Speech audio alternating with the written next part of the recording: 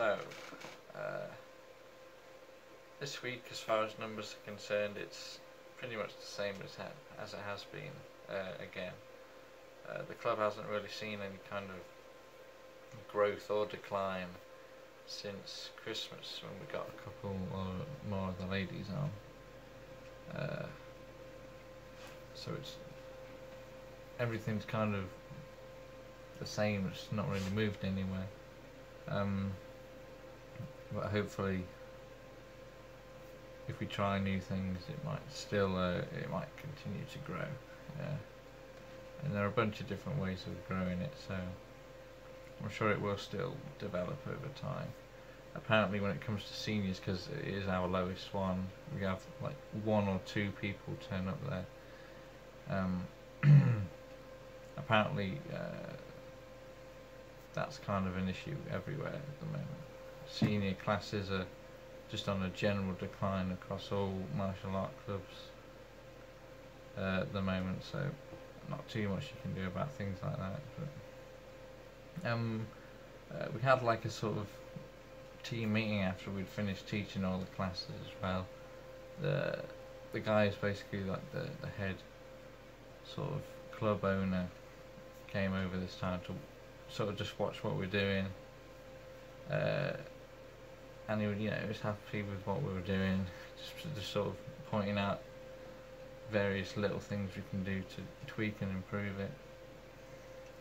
One of the things that I've sort of been thinking about recently, especially today, and it kind of got brought up, is sort of like, with the kickboxing, it's a bit different than a normal martial art class. It's basically just sort of lots of line outs, so a lot of the time I'm just kind of holding the pad for them to hit it, do various drills like that, and I've been working on trying to get better at encouraging them, and I think I have, and just trying to let them know they're doing a good job. But one thing that I need to start looking at more is correcting the mistakes that they make, sort of improving their technical sort of ability. I mean, there are some that have really good technical ability, they do the motions really nice, they have, say they do a hook punch, they have a nice horizontal forearm, they don't have their elbow down here when they're trying to punch like this, but they don't have much power. And then you have ones that have really like sloppy technique, they'll like just flail the punches in, or like they'll punch like this, but the fist will be like wonky like this, and they'll, if they hit anything that's actually solid, they'll do the wrist in and stuff like that. And so I need to start getting on their case and like trying to correct them every time they do it. I think part of the reason that I've not been doing it as much as I should is just because I have done it a couple of times before with some of them, and I'll tell them to do it, and then they'll do it again and it'll just be the same as it was before, and I might try like a second time and they still don't actually change it, they keep doing it the way they were doing it before. And it kind of feels a bit like a sort of wasted effort if they're not actually taking the advice in, and they're just kind of just hitting it in a sort of random instinctive way, rather than trying to break down what the motion of what they're doing and trying to refine it. But I guess they're there for different motivation than sort of a standard martial art thing. If you go to a martial arts club, you want to get good at martial arts. If it's like a kickboxing thing, it's promoted as a fitness thing towards people who want to improve their fitness, or like slim down and whatnot, or just hit pads. They're just going to be focused on just hitting it, just stress relief, just whacking something. So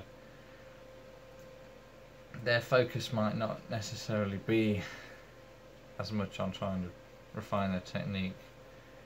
But even then, I still shouldn't allow my sort of emotional feeling about it feeling like a wasted effort to stop me from getting on their case every time, and just trying to correct everything that they do. hopefully eventually it should actually produce results and they should actually get better. So I think one thing I would say as an overall thing that I've learned sort of today and recently, it's sort of like if I look back at, and you know, a lot of people's reasons for not doing things that are quite ambitious is because they don't feel like they're ready for it, and I didn't really feel like I was ready for this when I started it either, but had the idea that I'd be able to learn on the go and improve as I went on, and that's kind of definitely turned out to be true when I think about it now. So, you know, if you don't think that, if you think like you have to wait a while to start something that you want to do because you don't feel like you're good enough just yet, it's not really a proper reason to not do something. The best way to learn anything is to just do it. So I think that's definitely true. I found that to be true, and I want to kind of utilise that in other things as well. Stuff that I don't feel like I am ready for, but really I know that I will get better, and it doesn't even matter that much. So yeah,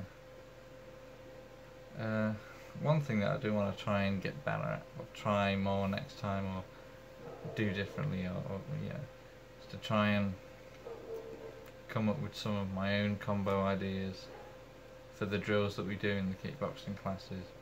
You know, just come up with a couple of them that seem quite fun and interesting, and also just demonstrate for them in the class just some of like my own unique, I don't know, skills or preferred techniques or whatever. You know, within the club I go to, I'm quite well known for my kicking sort of ability, I guess. I don't know, I'm not trying to brag about it, but I am pretty good at kicking very hard, so I've got very powerful kicks, and I think my punching's pretty decent as well, but I do like breaking down the mechanics of power and trying to figure out how to get maximum force out of minimum effort, or to more efficiently utilise all the force you put into something. So I've like, especially like this big run up side kick, I can really hit people very hard with that one. And stupid dogs outside. Yeah, but like, demonstrating stuff like that, you know, it'd be quite funny to just kick someone across the room with it, and it'll be good for them to see that kind of potential ability, and it'd be good, I think. So outside of the club, I'm having the whole venue issue with the club. I knew from the start it would be probably one of the most awkward and difficult things, and it is turning out to be like that. It's you know, half the things I've looked at, half the places I've looked at, aren't even suited for things. They're just like party venues and weddings and stuff. Other ones I've looked at, I'm not even sure if they're available or if they're the right sort of thing to host a martial art club and stuff. I've tried to contact a few, I'm still waiting on that. And then there's like,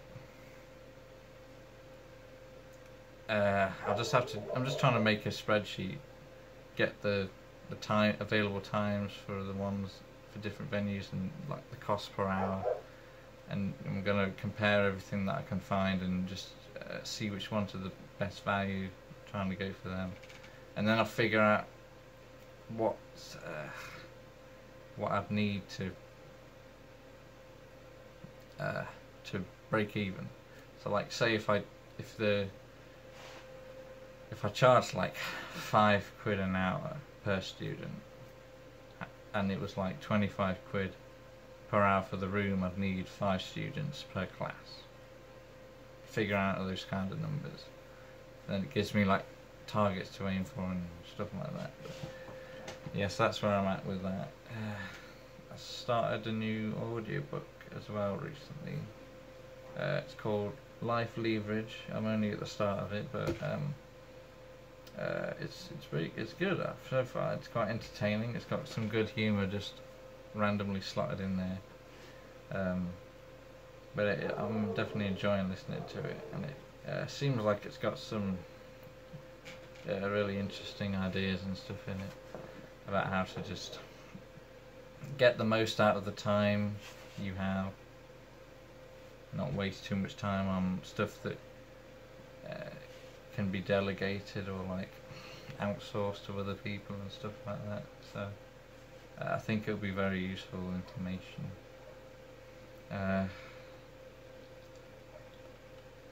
Other than that, I think that's pretty much it for this week.